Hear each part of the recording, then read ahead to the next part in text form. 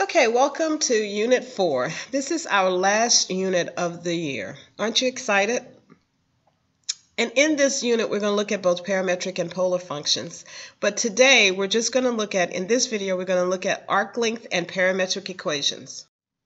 Our objective is to find the length of a curve. That is the only calculus that we're doing in this video.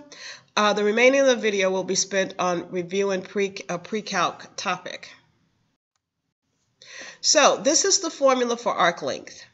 You need to memorize this. You just need to know it. Let's do an example.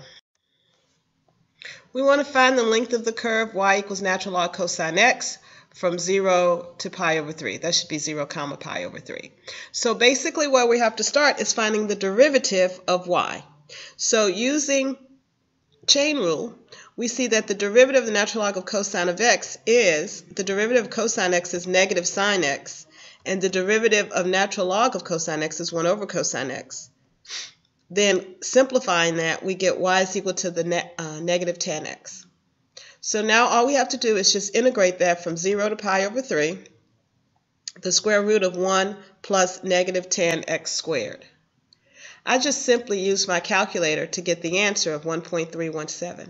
Now remember, in calculus, we always round to 3 places behind the decimal. Please don't miss that on the AP exam. Now, the only difference between this problem and the one we did a minute ago is that this one is in terms of y. But you will see that the concept is exactly the same. We're going to start by simplifying this just to make it easier to take the derivative, so I don't have to use product rule. So I distributed 1/3 radical y to each term, and then I am going to take the derivative of that, of x with respect to y. And once I have my derivative, I can just put it into my handy-dandy formula. And then I can use my calculator to get an answer, remembering to round to 3 places behind the decimal at least. Easy peasy? Alrighty, now that's all the calculus in this video. Now we're going to look at a review pre-calculus and eliminating the parameter. Recall from pre-calculus that a parametric equation is 2 or more equations with a common variable. Most of the time that parameter or that common variable is t, sometimes it's theta. So what we want to do when we want to sketch this, we have to find arbitrary values of t. So in other words, I'm just making up values for t. I went from 0 to 7. You don't have to.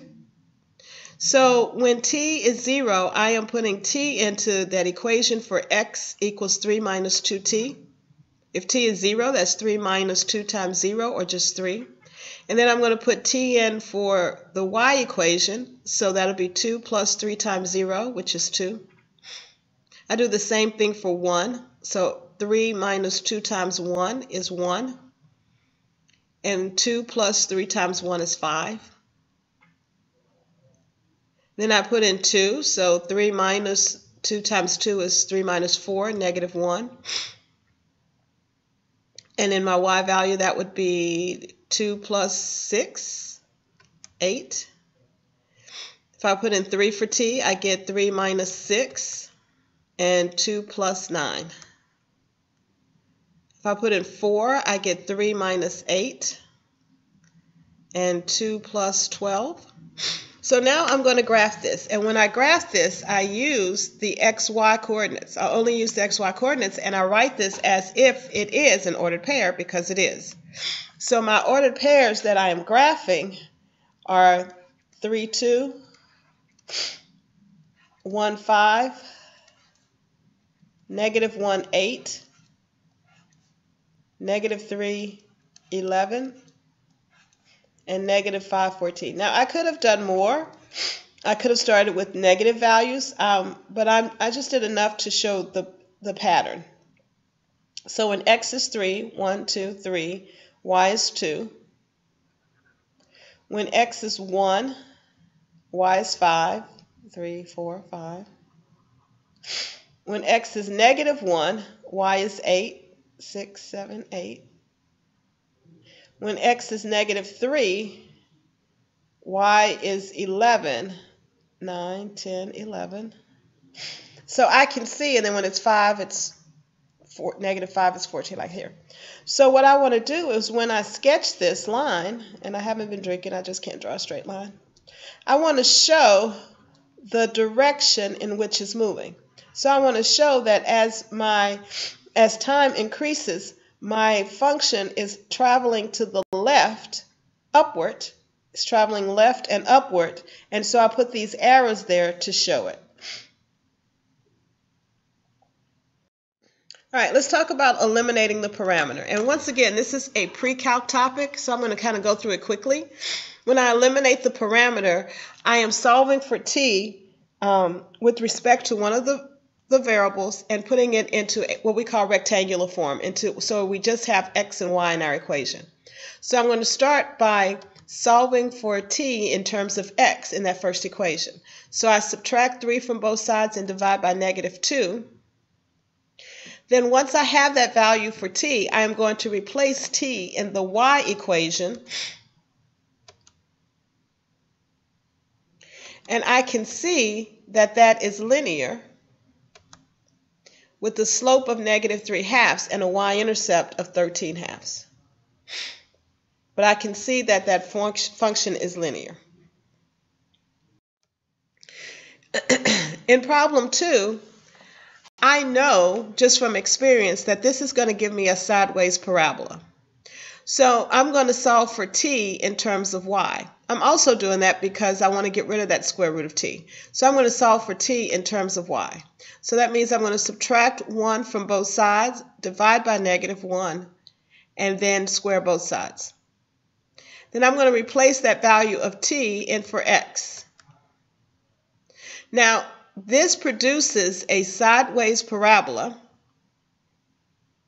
with the vertex at negative 2, 1, I think, and it's going to open to the left because that y is negative.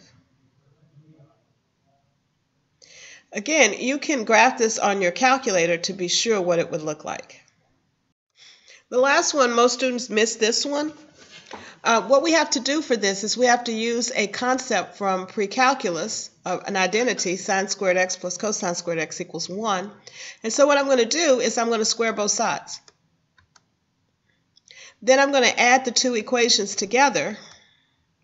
And then I'm going to replace cosine squared plus sine squared with 1. And I get x squared plus y squared equals 1, which is a circle with center of 0 and a radius of 1.